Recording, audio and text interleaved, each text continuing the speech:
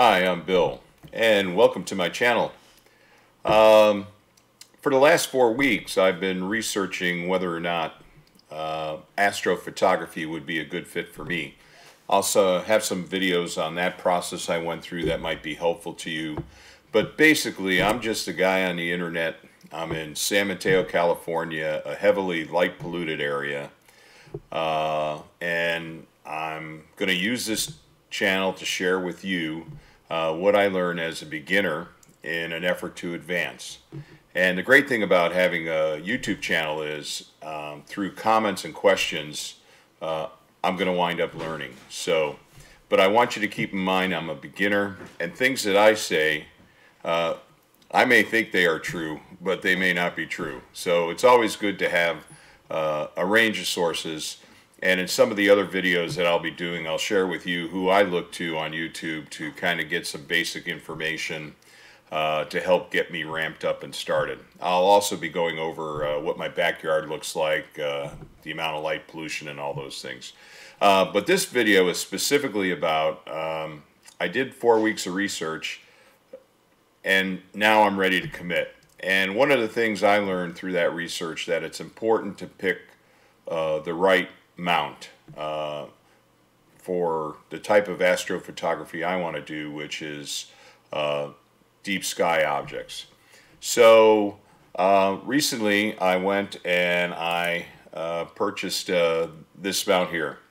It is a Skywatcher HEQ5, and I want to share with you a little bit about how this process kind of happened for me.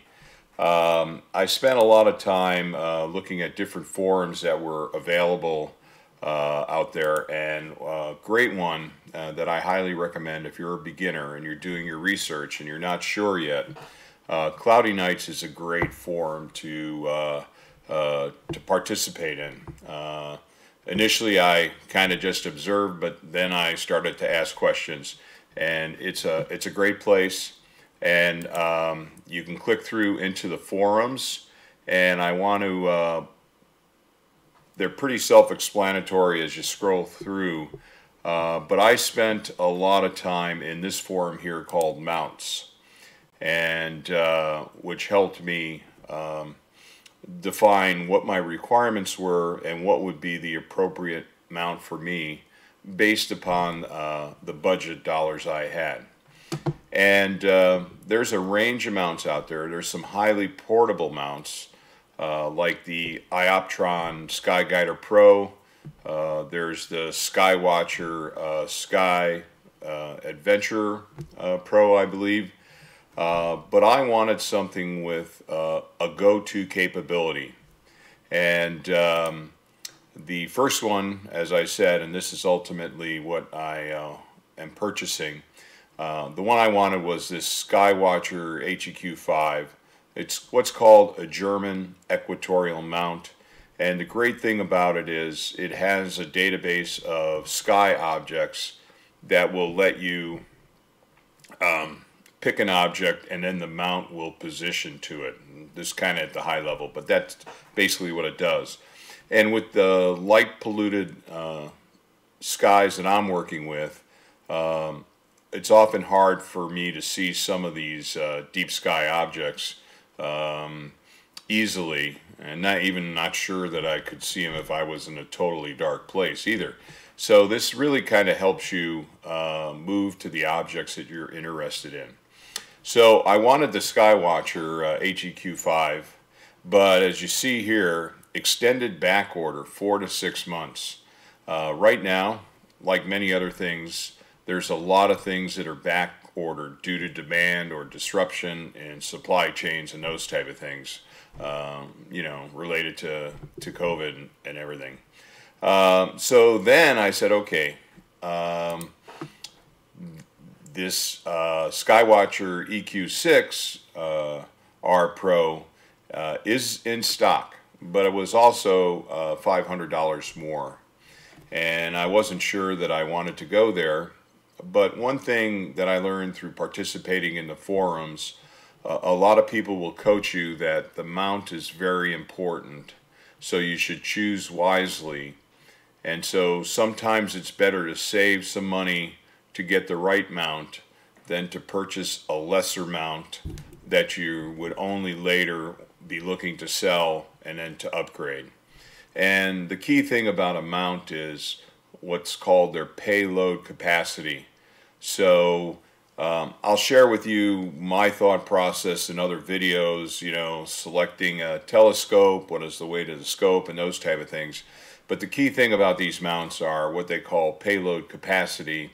And often it's recommended that you only load it up to about 60% of the payload capacity.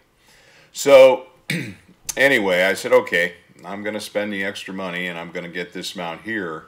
But then I went to Cloudy Nights and into the mount forum, and I posted a thread, you know, I'm going to buy this HEQ5, last chance to talk me out of it. And so what I was looking for was feedback on experienced people telling me that maybe I'm taking a wrong turn here.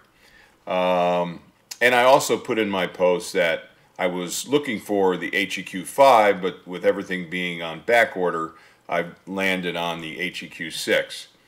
And that post was up for maybe a few hours, and I got pinged through a private message by a person that happened to have an HEQ5 still in the box, and they're located just a couple of communities over from where I'm at.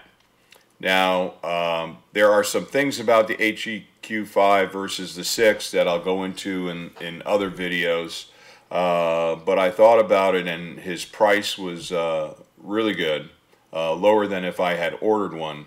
But I also knew in purchasing from a private seller that the warranty would not be transferable, but he said he would protect me for a couple of months and I could just return it if there was any issues with it, and I get my money back, and I was good with that, so I'm willing to take some risk there. So this is what I've wound up with. Oh, here we go. This is the Equatorial mount, Skywatcher HEQ5, and once I get it, I'll be sharing with you my experiences and getting it set up, the software that I'll be using, and those type of things. But the importance of me committing to purchase that mount means I'm going down this road. I'm going to do this journey. And so if you like this kind of content, please give it a thumbs up. Think about subscribing. If you're a beginner like me, come along for the journey. Through comments and questions, we can share knowledge. I'll do one thing that I will do is I'll show the best and the worst. If I'm making mistakes and I find out I'm making mistakes, I'll share that with you so you can avoid the same mistakes. And hopefully through comments, people will point me to where I may be making a mistake. So anyway, my journey has started, and now over the next month or so, I'll start to put together the pieces to have the kit that I am going to start with that'll allow me to do some deep sky object imaging, things such as the nebulas and some larger galaxies and those type of things. And so I'll be sharing with you my experiences, and so I hope you come along for the journey. And if you have any questions or comments, please put them below, and I'll welcome any new subscribers. There's not much content on the channel right now, but now that I've committed through the purchase of this mount, you'll start to see videos from me, probably one per week, maybe a little bit more frequent than that in the beginning. So thanks again for checking out the channel, and as I'm learning that they say in astrophotography, clear skies. Till next time.